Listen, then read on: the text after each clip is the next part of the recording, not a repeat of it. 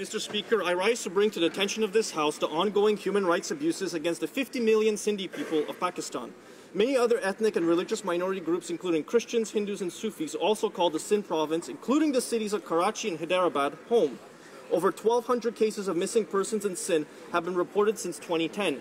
According to reports from the U.S. State Department, extrajudicial killings, torture, and targeted violence against ethnic and religious minority groups are common practices in the region, and the Pakistani government has done little to prevent this violence. Since February, over 150 political and human rights activists as well as journalists have gone missing in Sindh.